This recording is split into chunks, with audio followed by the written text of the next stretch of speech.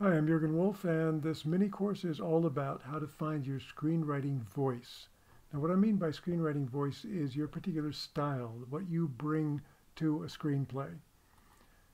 And it's sort of like you could call it your fingerprint. And I hope that as we go through, you will make some notes as we cover each of these topics, because by the end, if you do that, you will have a very complete picture of your particular screenwriting style and what makes it different from the styles of other people. But first, are we allowed to have a style? We mere mortal screenwriters? Because a lot of times we hear this, a screenplay is only a blueprint. Well, I agree that it's a blueprint, but it's not only a blueprint. For example, if somebody wants to sell you a house that hasn't been built yet, they don't just show you the blueprint, they also show you this, the artist's impression or artist's rendering. That's what makes it come alive. That's what makes you think about what it would feel like to live in this place. And that's what we need to do with the screenplay too, to make it come alive that way. And lots of writers have done that. Screenwriters, Aaron Sorkin, Nora Ephron, Coen Brothers, Billy Wilder, Quentin Tarantino, and lots of others. It can be done. Now, what about the director? Many people say. Isn't it the director who puts their stamp on it and creates the style? Well, yes, that's true. And sometimes their style will be different from yours and they'll change it. But we make the mistake of thinking that this is our first audience. It isn't. This is the final audience. This is the audience you'll reach if and when you've sold your screenplay and it's been made. But before that, long before that, you have a more important audience. And it's this guy or this woman who is the underpaid, overworked, harried scriptreader. And I know this is true because I used to be one when I first got started in Hollywood. And we read lots of bad screenplays and lots of just average screenplays. And if a script is only average, then this is going to be the response you get. It's not the response you want. You want this response. What I'm trying to say, though, is not to add gimmicks or to create tricksy kind of writing.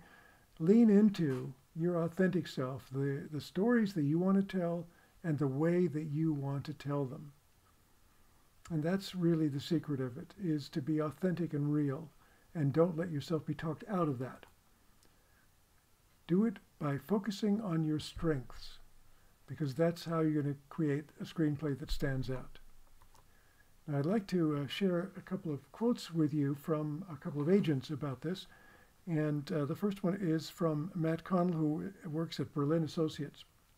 And he says, the bolder and more risky the idea, the less likely that anything production-wise is going to happen. Now, what he means by that is your spec screenplays generally don't sell. I mean, it's once in a blue moon, a spec script sells. But, as he points out, it is more likely that you'll get an agent or it will attract attention.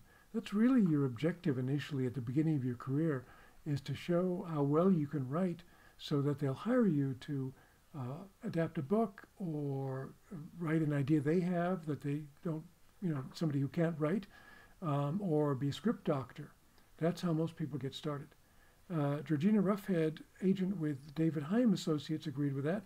I think a calling card script, she said, that takes some calculated risks and grabs our attention without being too tricksy or avant-garde can be very effective. She's to tell the story you want to tell, that what producers and agents want to know is what a writer has got to say. So that's what I mean by writing a distinctive script in your own style. And your voice, what are the components that make up your voice in screenwriting? These are the ones that we'll cover. And again, take notes as you go along, because by the end you will have this complete picture of what your style is or what you'd like it to be. And that can be your guidepost for the rest of your writing career, really. Certainly for the first few scripts as you start out. So the first big question is genre. What genre do you like to write in? And there are loads of them: comedy, mystery, drama, etc. I won't go through all of them, you know them. And within each one there, however, there are several subgenres. So for comedy, example could be a romantic comedy, could be a farce, it could be a satire, and so on. And of course, there are also mashups of different genres, usually two genres. So comedy and drama, which is often called dramedy, or maybe comedy horror, etc. So which of the subgenres appeals to you the most? Usually this will be the one that you enjoy the most as a viewer, and then that's a good one to choose as a writer, typically. So yes, I am suggesting that you specialize, that at least for the time being, until you get an agent or have sold something, focus your energy and your strengths on one genre or subgenre of script. Because if you write, let's say, a comedy, and another spec script is a thriller, and another one is a horror film, you're not equally strong in all of those. Choose the one you're strongest in, focus on that for a while, and eventually you'll be able to spread out if you want to. The next topic is theme, and you may have something you feel very strongly about that you want to put at the heart of your screenplays, not in a preachy way, but we often say that the plot of a film is what it's about, but the theme is what it's really about. So maybe you feel strongly about justice, or maybe you want to make the power of love your theme, or maybe the danger to humanity of technology gone wild, whatever it might be. Think about that and jot down one or two themes that you feel passionate about that you think might be good to specialize with for a while. Then there's also the question of tone, and that is very much related to the subgenre. So if you're writing a thriller or a horror film, then being able to create a tone of dread throughout it is a very strong thing. Or maybe you're good at playful kind of writing, which is great when you're doing like a light romantic comedy, maybe, something like that. Of course, characters are really at the center of every story, especially your protagonist and your antagonist. And so think about and jot down what one or two types of protagonists are you drawn to telling about. It could be a reluctant hero, it could be a rebel, it could be an innocent in a hard-boiled world, a caregiver, even a psychopath. And once you get really good at creating three-dimensional characters like this guy, your scripts will just be extremely strong. And of course, the more that you know about the characters, the easier it is for you to write their dialogue, because you'll hear them in your head, you'll know what they sound like. Settings is another element. So what settings are you drawn to? Maybe ones you've experienced. So have you lived in the inner city, or did you grow up on a farm, or are you a denizen of suburbia? And which of these do you feel like you want to tell about or set your stories in? Could be foreign country, maybe culture clash between two different countries you've lived in. Or you may be drawn to writing about future worlds, sci-fi worlds, or alternative worlds, like in a fantasy, or even something very specific, like a cult. What is it like to live within a cult? So give some thought to those settings, because when you combine the setting and the character, you get something very strong. Sometimes you start with a character and figure out where they would be found. Sometimes you start with a setting and think about who would be living there. Your descriptive style. Now, you keep hearing quite appropriately that you should show and not tell, but within the screenplay format, of course, you're still describing characters, your settings, and the action. And don't be scared to write in a way that some people consider literary. Of course, it depends on the genre. Again, if you're writing a fast-paced action movie, then you want to write more like Hemingway than Jane Austen. But if you're writing a witty comedy of manners, then maybe you want to write more like Jane Austen.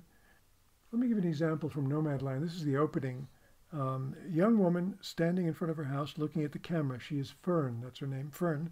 Title sequence ends, the sound of heavy winds, then exterior Empire storage evening. The metal storage door rises, revealing Fern, now in her 60s, and the snowy landscape behind her. She digs through dusty boxes and trunks, scanning for lucky items to bring with her. A stack of plates with autumn leaf patterns and a rusty camping lamp make the cut. She loads them into Vanguard, that's the name, Vanguard, a white Ford cargo van, rusty and muddy, parked in the snow. Fern keeps searching when she pulls out a man's blue work coat, which is too big for her. She holds it to her face like an old friend and breathes in, holding back tears. So that's good writing, and it breaks one of the rules that they tell you supposedly should follow, which is never describe something that can't be seen visually. Well, you can't see visually that she's looking through these items for luck, good luck items, but it makes sense, and it helps people who are reading the script to understand the character, to know that right off the bat. So again, don't be afraid to write well. Then, of course, there's structure, and you're probably familiar with the 3-act structure and the hero's journey. Nothing wrong with those. They're very helpful, and a lot of your stories will probably fall into those structures, but there are lots of other alternatives too. And it may be that the kind of stories you want to tell benefit from being told in a somewhat different way. There are lots of examples of this, successful examples. Psycho, where the protagonist dies halfway through. She really should have gone to a Holiday Inn, but never mind. Another one is Cloud Atlas, very complicated structure, parallel structure. Another one is Memento, which worked backwards. And another one is the circular time travel structure of Back to the Future. And maybe you have a skill within structure, something like being really good at twist endings or unsuspected endings. That's great, like this one in Sixth Sense. If you can do that, you can pretty much write your own ticket in Hollywood.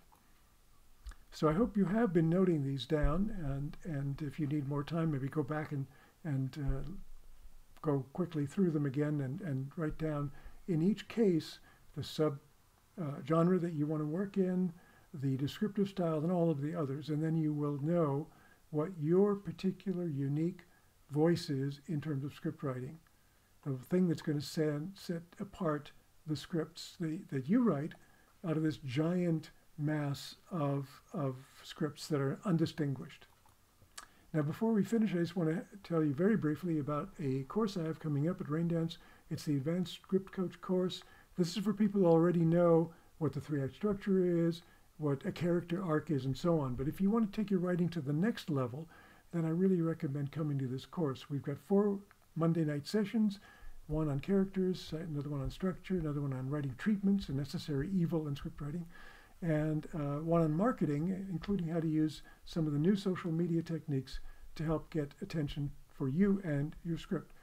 It's all on Zoom, 4 Monday nights from 7 to 9:30 p.m. London time, and you can find out more at the Raindance website. So I hope this session has been useful, and I wish you good luck, and I hope someday the Oscar goes to you. Thanks for watching.